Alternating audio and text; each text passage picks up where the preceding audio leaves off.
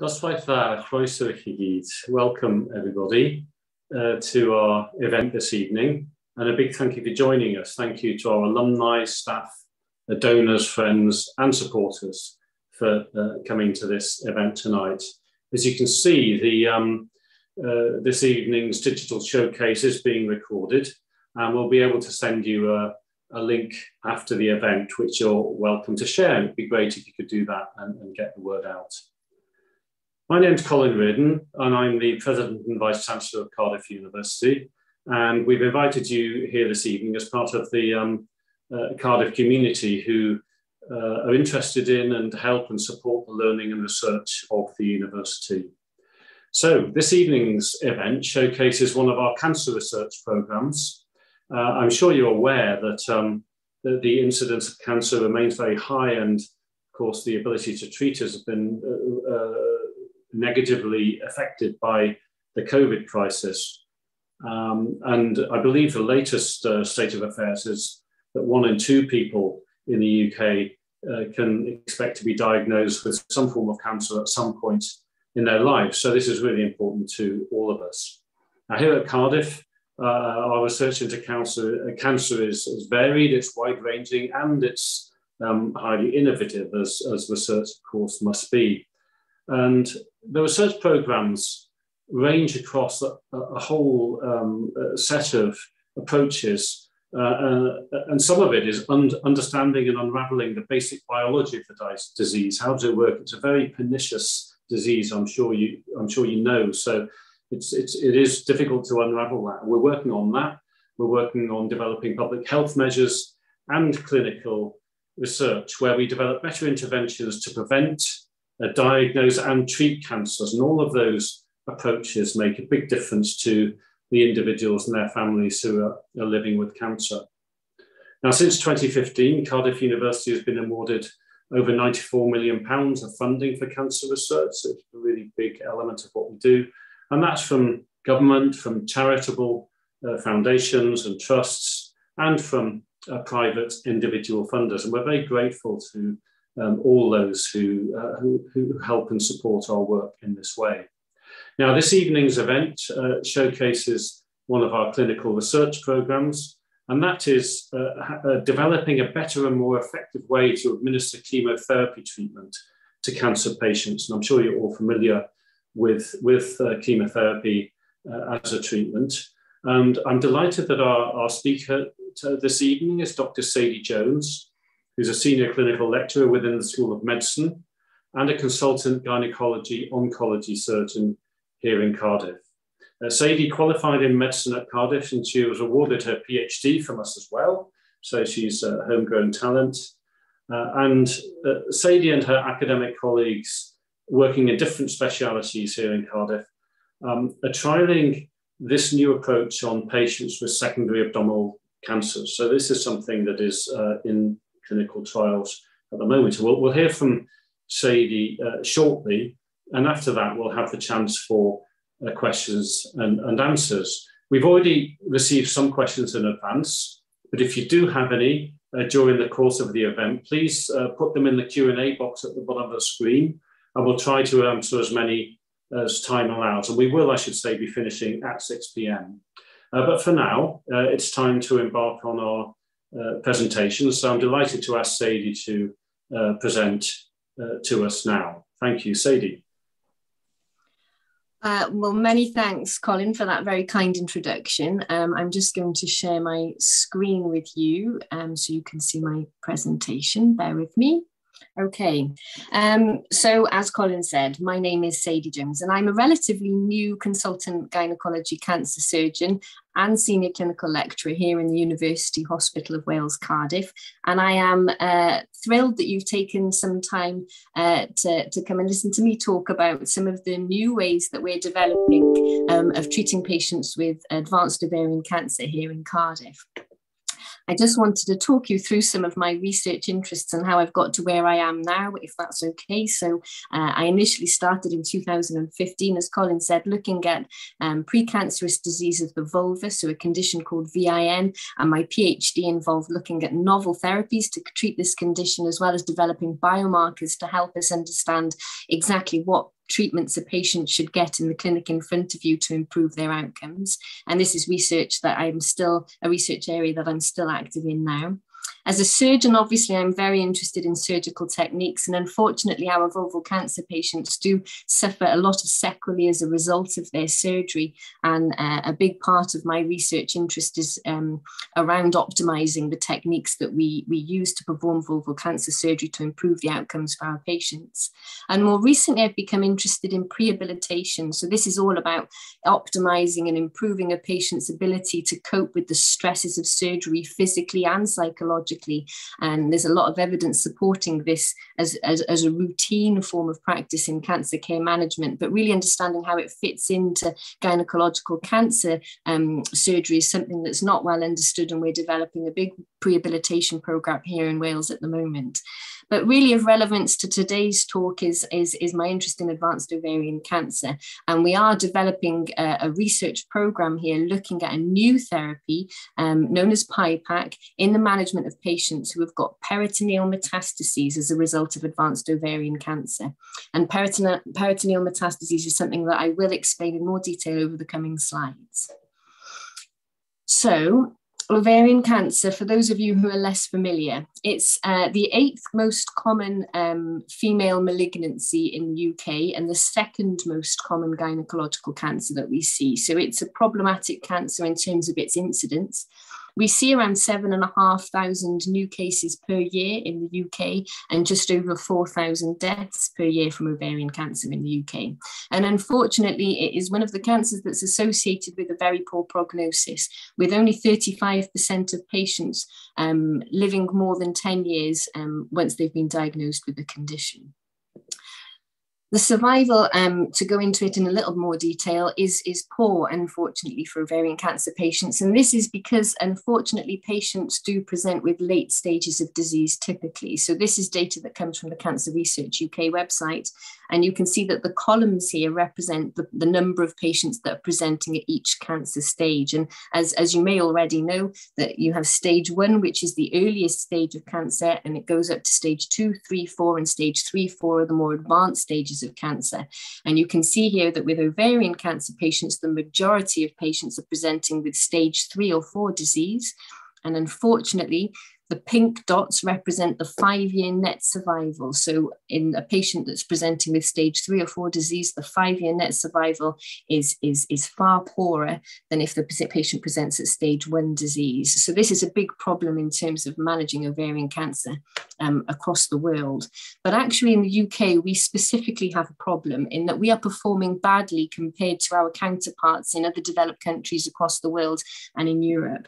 And this is a graph that was recently published in a population-based study published in the Lancet Oncology in 2019, which compares our 5-year net survival of patients with ovarian cancer compared to countries like Australia, Canada, Norway, New Zealand, all economically developed countries, compared to whom you think we would do quite well. But you can see here that the UK is represented by the red arrow, and certainly we are not performing as well as we would perhaps expect to compared to these other countries.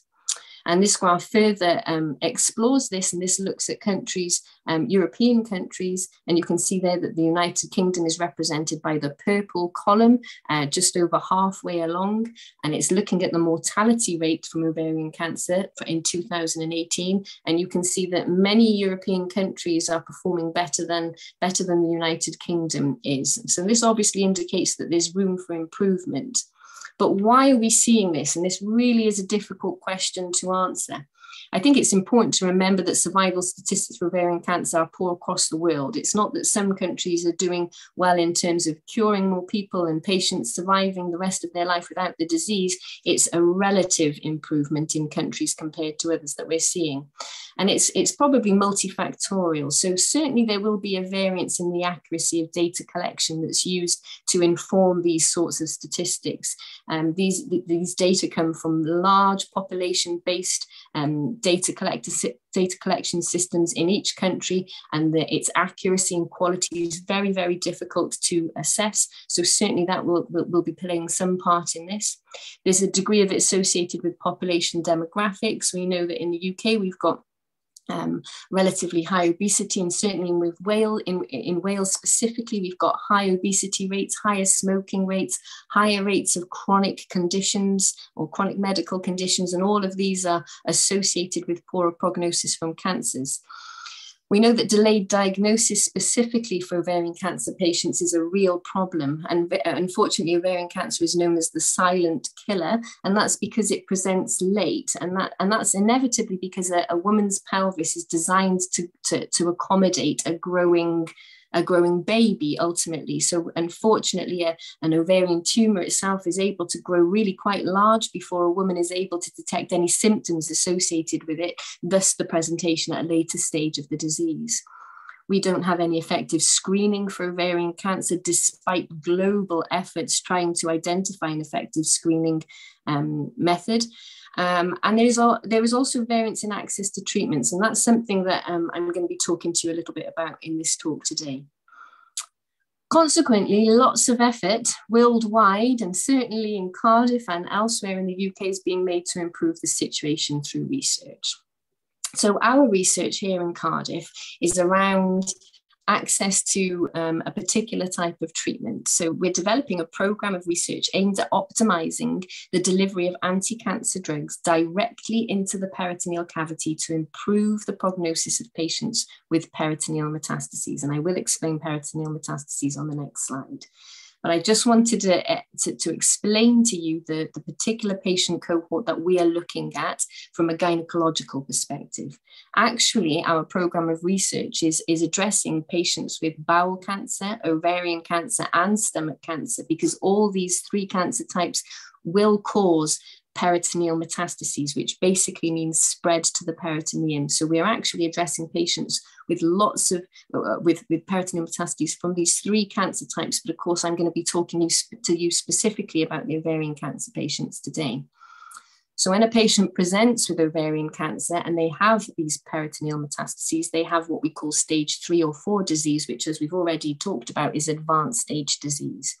And the initial treatment that we offer these patients is with platinum-based chemotherapy. So that's a type of chemotherapy drug that's very commonly used in really many cancer types. And we will combine this with surgery to remove as much of the disease as we can. And at this stage of disease, a patient will have a progression-free survival. So that means a period of survival without the disease coming back of around 11 to 16 months, and an overall survival of 23 to 49 months. So you can see this is a poor prognostic situation anyway.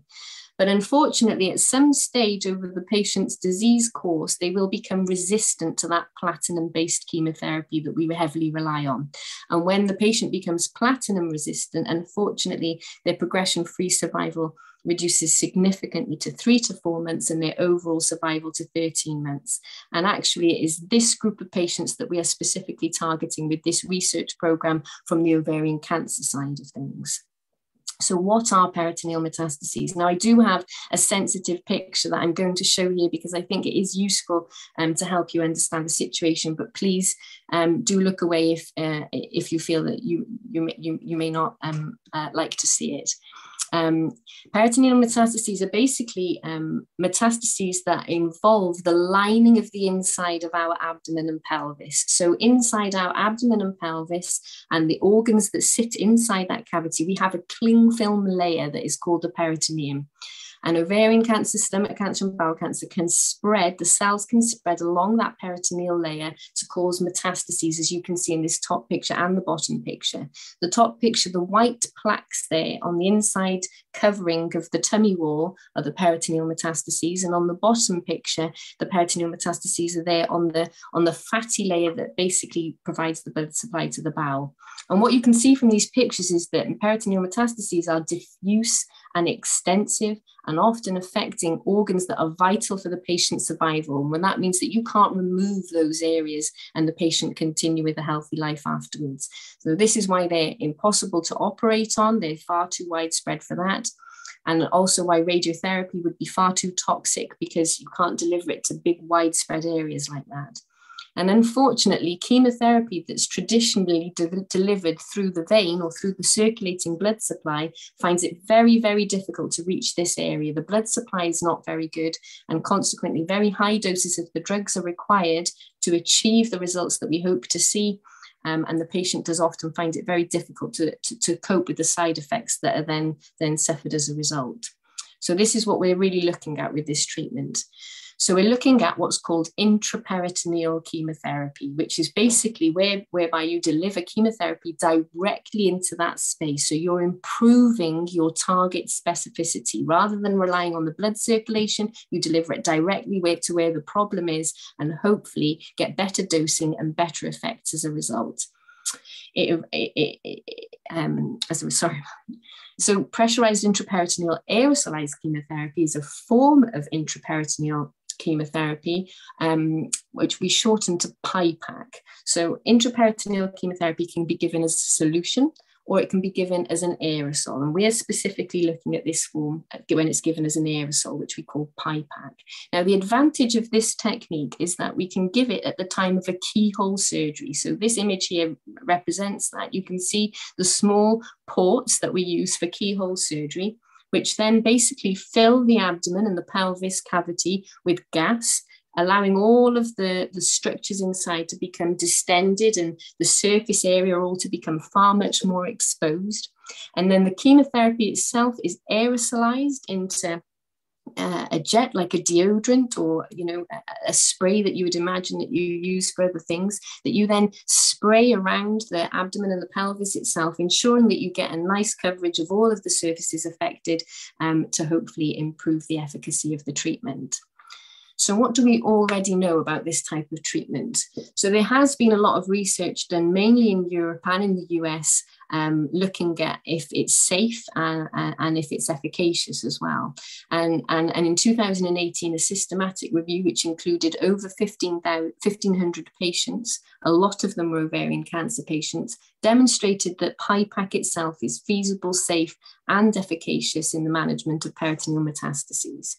The majority of the research that's been done so far is in the group of patients that we're specifically interested in. So this platinum-resistant recurrent group of patients, which is reassuring us in terms of progressing this research further.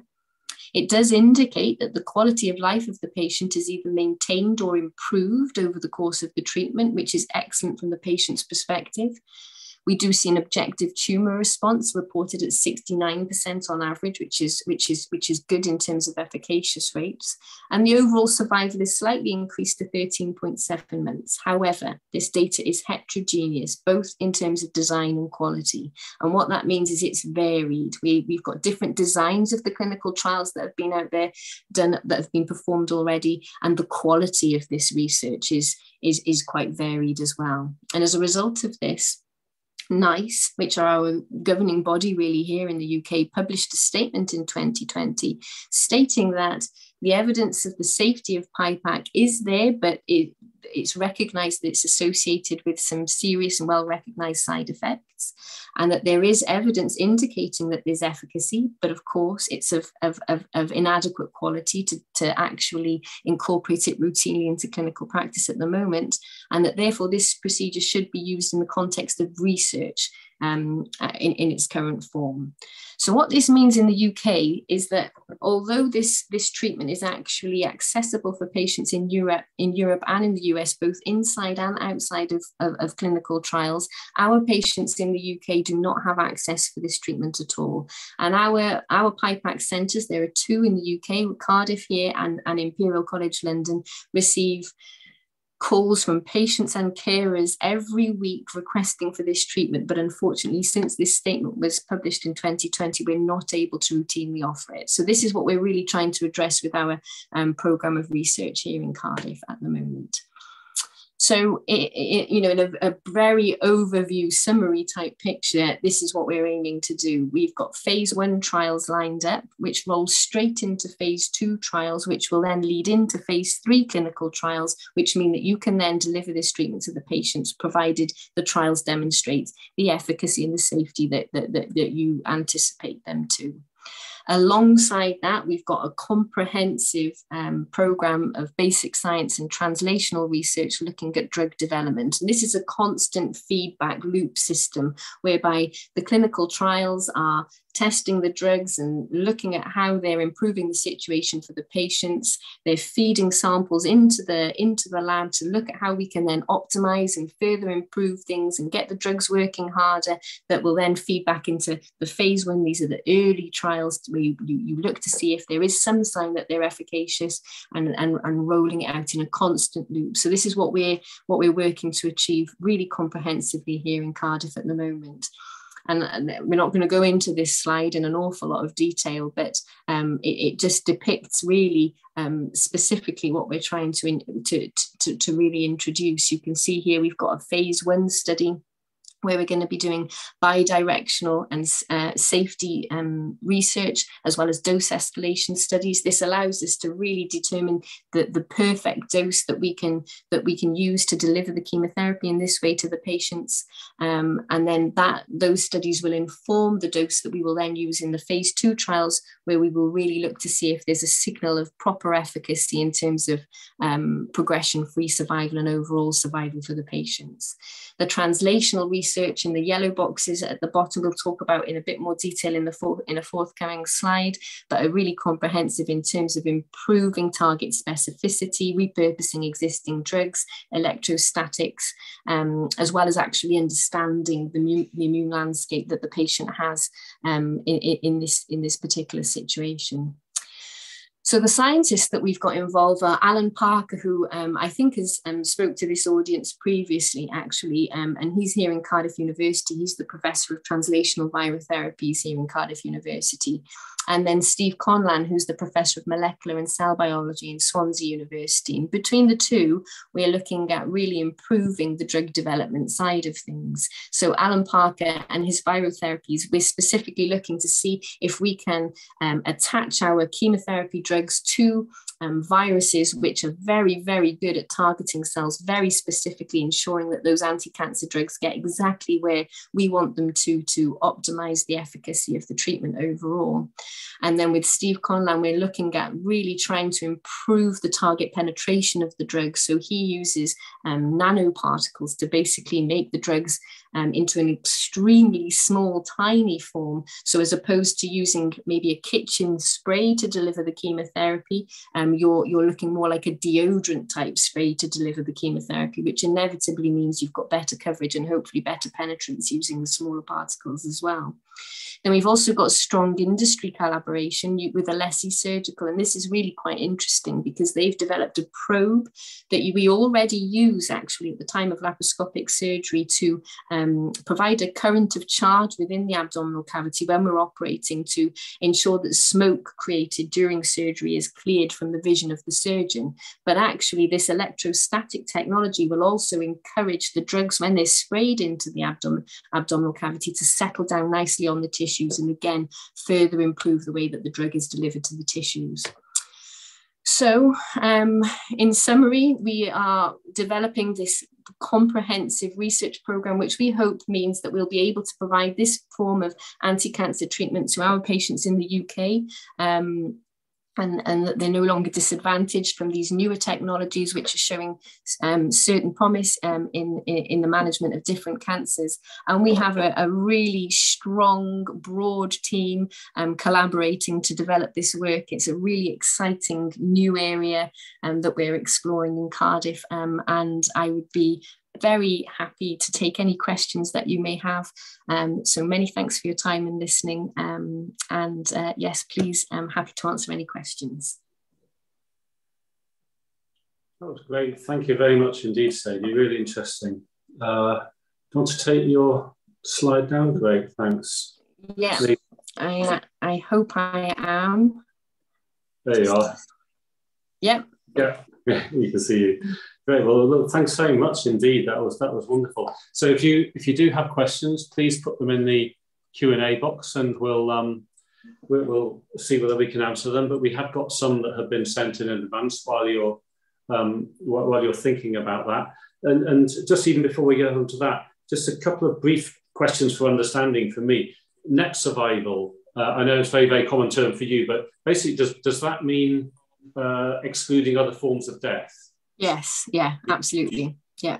So it attributes it only to particular cancer that it might be. And just another thing for interest, does the drug have to change? I mean, because in the one case it's injected, and in the other it settles directly onto the tumours and presumably onto the organs as well. Does that affect the drug design in any way, or is it just the same stuff? No, at the moment it's not affecting the drug design, apart from the fact that it goes through a special device where it, is combined to make an aerosol. So it's in a high pressure vacuum that basically makes it into an aerosol. But its actual design and formulation is not changed in any way at the moment. However, that is absolutely, that's being researched in a really big way across Europe and here in Cardiff, actually, because inevitably changes in the formulation are going to optimize it to be delivered from a pipac perspective. But I think it's really important as well to say that, we've got our traditional chemotherapy drugs that we're going to be using in the first instance for the phase 2 type clinical trials here, but this is going to rapidly change. Already we've got much better anti-cancer drugs, immunotherapies, patient-specific anti-cancer drugs that can be patient-specific based on biomarkers and on the immune, the biology of the cancer that's being treated specifically. So this will rapidly change the type of drugs that we're using to treat cancer with this new technique. They'll become more precise, I guess. Absolutely. Yeah. Just an observation, it seems like a brilliant adaptation. I'm not sure how many viewers are aware, but with keyhole surgery, if a surgeon basically makes an incision, it's usually with a hot wire type thing, which creates smoke, and that gets in the way so they can't see. And somebody came up with the idea that you basically have an electrical charge, so all the smoke just sticks to the abdomen. And this is basically taking that, isn't it, and adapting it for therapy, which is brilliant. Exactly. So we've got a couple of questions. Could this approach be applied to cancers in other parts of the body, for example, the breast or bladder, or even head and neck? Yeah, I think you need to have a cavity. You need to have a cavity that you can distend with gas for pipac. So there are ways of giving chemotherapy in a solution. So, for example, into a joint space, certainly you'd be able to give chemotherapy in a solution form. But you need to be able, for pipac specifically, you need to be able to create a gas distension. So certainly for lungs, I would envisage it would be something that could be explored. But for a dense organ structure like the breast, for example, unfortunately, I can't see that there's going to be a role for this type of treatment. So there needs to be a cavity. That's helpful. Yeah. And somebody's asking whether it matters where the primary was. No, certainly not. Absolutely not. And I think that's a really excellent question, because I think as a cancer researcher, we have to move away from this concept of the organ of origin being what's important. It's not about that. That's an old-fashioned concept that we need to move away from. Understanding the actual cancer biology, the cell type, the way that cancer is behaving with all the immune markers that we can now map and use to understand the cancer biology is going to be far more important. I would envisage that in years to come, we will not be calling these cancers ovarian cancer and stomach cancer. We will be calling them something completely different, and that's certainly the direction we should be moving in. So in answer to that question, absolutely not. It doesn't matter. But we do see peritoneal metastases more commonly with stomach, ovarian and bowel cancer, which is why we're targeting those population groups in the first instance. Great, thanks. Just one more, because there was some in the Q&A now, but I think one thing people may want to know. So if the results from the pipac study are good and the technique works, how long would it take to become routine NHS treatment? And I guess coupled to that, for my own interest, it does seem a bit odd that other places can do it and we can't. It's really interesting, and it's something that our team, we were at a conference recently in Rome, which is basically the conference around intraperitoneal chemotherapy and treatments, and it really is an interesting question. And I think that in the UK we are cautious in bringing in new medications and new treatments, and rightly so. You know, that's no bad thing, but we do rely on there being good quality, high standard evidence before we're going to bring something into clinical practice.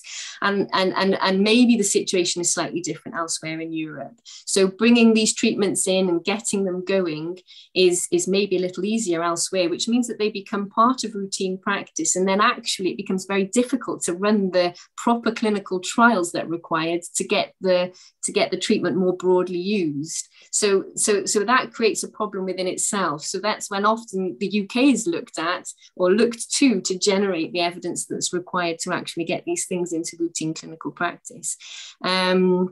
So in answer to your question, however, how long it will take? Well, for the phase 2 to the phase 3 role of the study, that would take 7 years at least. Before that was then used for routine practice. But of course, during the whole of the phase 2 research and the phase 3 research, eligible patients are going to be approached and offered to be a participant in the study. So it will be accessible in the form of a research trial in the UK, but not part of routine practice until, of course, we've got the answers from the clinical research. So would that be open to people from all over, or is it really focused on Cardiff? So this is actually a collaboration between Cardiff and Imperial. Cardiff are leading it actually, but we will be setting up HIPAC centres initially in 10, and that will roll rapidly into 20 centres. So we're hoping that we'll be delivering it across the UK. Of course, there's a geographical nightmare, isn't there, here? But certainly we're hoping to make it accessible within reason to most patients in the UK. Somebody is asking whether the survival figures where it is allowed to be used are strong. I think there was something on the slide, wasn't there, of a mean survival of 13.7 months, but it's presumably it's very, very promising, the results from abroad. Yeah, so they varied. The quality certainly varied, and I think that it's a really good question. So you've got the range of improvement in survival is really quite significant. So you've got studies which are demonstrating that you've got the same in terms of progression-free survival and overall survival, and then you've got those studies that are indicating that these figures are far, far better than that 13.8 that I think I've put on the slide there. But the problem is the quality and the heterogeneity of this data. We at the moment, as NICE have quite rightly said, it is unreliable. So we really do need to answer this question. But I do think it's important to say as well that this is a poor prognostic patient group. And as much as survival and outcomes is really important, of course it's really important, but actually the quality of life for the patient is also very, very important. If you've got a patient who is living in their last 12 to 24 months of life and they're having systemic chemotherapy which makes them feel sick, have diarrhea, feeling dreadful for the remainder of their time, then that's not good treatment, if we're not improving the situation. Those side effects, you hopefully get at least the same progression-free survival and overall survival, and maybe better, hopefully better, but certainly the signal for the quality of life is really, really strong. So, and that's nothing not to be sneezed at. For this patient group, that's obviously a very, very important outcome for this type of research as well. So when NICE refers to serious side effects, I guess by comparison with the injection method, the evidence looks to be that it's much better.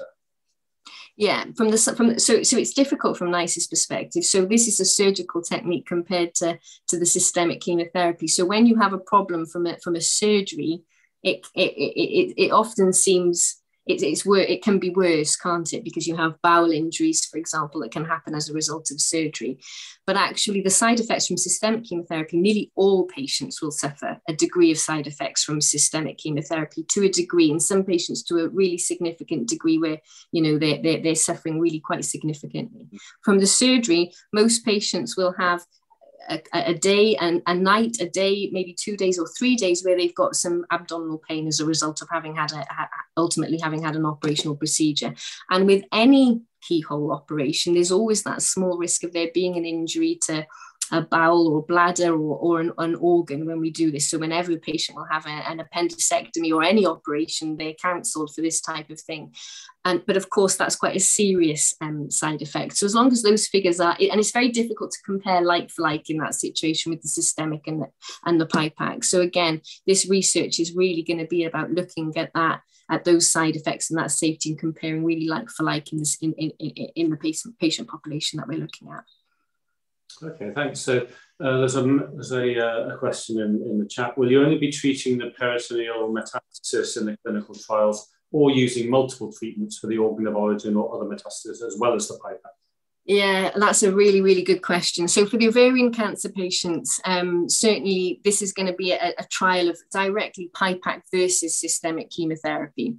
And so therefore the patients who are allocated to PIPAC will only be getting the treatment into the peritoneal cavity for those specific metastases. If a patient has got metastases in the lung or somewhere that is not going to be accessible by chemotherapy delivered that way, they're not going to be eligible for the study. Now, in the patients who've got bowel cancer and stomach cancer, actually those arms of the trial are going to be using what we call bidirectional. I did mention it briefly on one slide, but I didn't want to go into it in too much detail. But they'll actually be receiving chemotherapy delivered systemically as well as PIPAC as an alternating in an alternating way, and that's because these patients will often, because their tumours of origin are actually slightly different in the way that they will metastasize and behave. We need to combine the two drugs at the same time. So there's going to be a lot about safety and quality of life in that patient group using the two treatments in combination. And there is a lot of evidence already out there to support that practice, but actually understanding dose is really, really key there as well. Looks like quite a lot of complexity, I guess. Yeah, the trial design is fascinating. It's been by far the most interesting trial design I've been part of developing in my career so far. And I appreciate I'm relatively early in my career, but nonetheless, it's what you call a MAMS design, which means a multi-arm, multi-stage design, research design, which means you've got patients in lots of different groups being allocated to different treatment arms and rolling from one stage of research into another stage of research. So I think it's a statistician's nightmare, actually, but they're really enjoying the design of it as well. It's all very new, it's very new and fascinating way to research. It's a very cost-effective way of researching, which is good. That kind of brings me on to another question in there, because obviously the statistical analysis is absolutely key, isn't it? And it has to be a well-designed study, because that's the whole point. You need quality evidence for this. So can you say something about the interdisciplinary nature, the collaborative nature, bringing in people from different specialities onto the work? Yeah, so well, we work closely with the Centre for Trials Research in Cardiff. So they're playing a huge part in helping us with the design of the trial, which is complex for your average clinician, that's for sure. And they come with a team of statisticians and everybody else that comes with the trials unit. So they're a really strong collaborator for us at the moment. But actually the clinical team is really broad and varied. We've got leads from bowel surgeons and bowel oncologists and gastric surgeons and gastric oncologists, and same for ovarian cancer as well. So actually bringing everybody together, and actually from cross-site, because as I say, we are collaborating strongly with Imperial. To date, I didn't mention it in the talk actually, but it's PIPAC's been delivered in 10 patients in the UK prior to NICE's statement, and it was delivered between the two sites, Cardiff and Imperial. So we've got a nice series of patients where we've got the safety and the efficacy data published there, but of course it's a small number. So we already did have a firm collaboration there with Imperial that we've really built on, and that's been really exciting. The university collaboration is brilliant. Alan Parker in Cardiff is, as probably Colin, he's got a brilliant mind and has been excellent in developing that side of things. And Steve Conlan, very, very exciting in Swansea University as well. And I think actually the two universities in Wales coming together with their strengths actually to kind of combine is really exciting for this piece of work. Yeah, that's where a lot of the strength comes from, isn't it? Just a couple of last things in the last 5 minutes. just to remind us what the different stages of a clinical trial are and exactly where we are at the moment with this one. Yeah, okay. So largely the phase 1 side of the research is all about safety, really. You'll want to demonstrate that any new form of treatment that you're offering a patient is safe. So you'll run it. Normally, it won't be randomized, so patients will just receive that treatment, and you're checking certain safety parameters to say, yes, okay, you can proceed to look for signs of efficacy for whatever the question might be. So once you've got that safety side of things, with the phase 1 type research, you can then roll into the phase 2 research. So phase 2 research normally is looking at efficacy. So whatever your question may be, improving safe progression-free survival for ovarian cancer, you're looking for a signal that there's efficacy. So what you don't want to do is design and fund a huge research trial with hundreds and maybe even sometimes thousands of patients that actually, it was never going to demonstrate that there was any efficacy. So you start with phase 2, where you look for a signal of efficacy. Your statisticians will design it in such a way that they can say, well, look, actually, yes, this is showing real promise, and we think that this is enough now to say that you can move into phase 3. So the advantage of the phase 2 is it's normally a bit smaller and a little less costly, but does demonstrate that signal of efficacy. And then you can roll into your phase 3 clinical research, which is where you're nailing down and you are absolutely confirming that, yes, this is the answer, this is what this treatment does, really confirm it, so as everybody's convinced. And then from that, you can potentially start rolling it into clinical practice routinely, but people often want more than one trial. Yeah, absolutely. We want to be as sure as we can be as we absolutely, yeah. And just a final one, perhaps, on funding. How is the research programme funded? So at the moment, this is coming from funding, actually, so the translational side of the funding is in place, not completely. It's we're always looking for more funding. Of course, everybody in clinical work and science is constantly looking for more funding, but we're funded by relatively small local grants in Cardiff, as well as a big CRUK programme grant that Alan Parker's got. And then similarly in Swansea University, Steve's got a lot of his lab-based research already funded by a big programme grant that he's got there.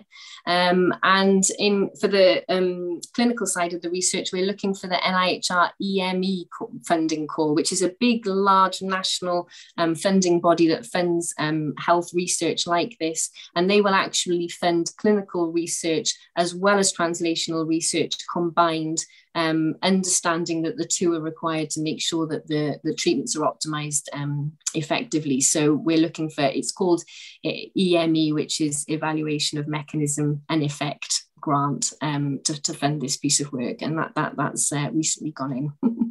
So there are the big programme grants, but there are always aspects that can be improved, enhanced, and so on and so forth. So we'll always yeah. Oh yeah, absolutely. I have a PhD student that's just started, and he's currently writing grant applications to grow his work. So yeah, of course, yeah. Yeah, absolutely. Good. Well, look, that was absolutely fascinating. Really, really interesting. Thank you very much indeed, Sadie, for that and for explaining it so clearly. And very exciting, I think, and every prospect of success by the look of it. But we're going to have to be patient with that, I know. And a big thank you to our webinar audience also for being with us. I hope you found it as insightful and as interesting as I did. If we didn't get a chance to answer your question, or if you have a question that you haven't had a chance to put, we can follow up with you directly. We will send you an email in the next few days with a copy of the recording and also links to register for events that are coming up in the next few weeks. The next event is in this series is on the Tuesday, the 30th of November, so over a month's time, and we're going to be looking there at the impact on women's mental health from menstruation to menopause and showcasing Cardiff University research in this area. So I hope you can join us for that. And if anybody would like to get involved with Cardiff University, volunteering time and help our students or helping us to fundraise for our research, please do follow the link in the comments box that you have there. So diolch yn fawr iawn a hwyl fawr. Thank you very much, everybody, and goodbye. Thanks so much for coming. Thank you. Goodbye.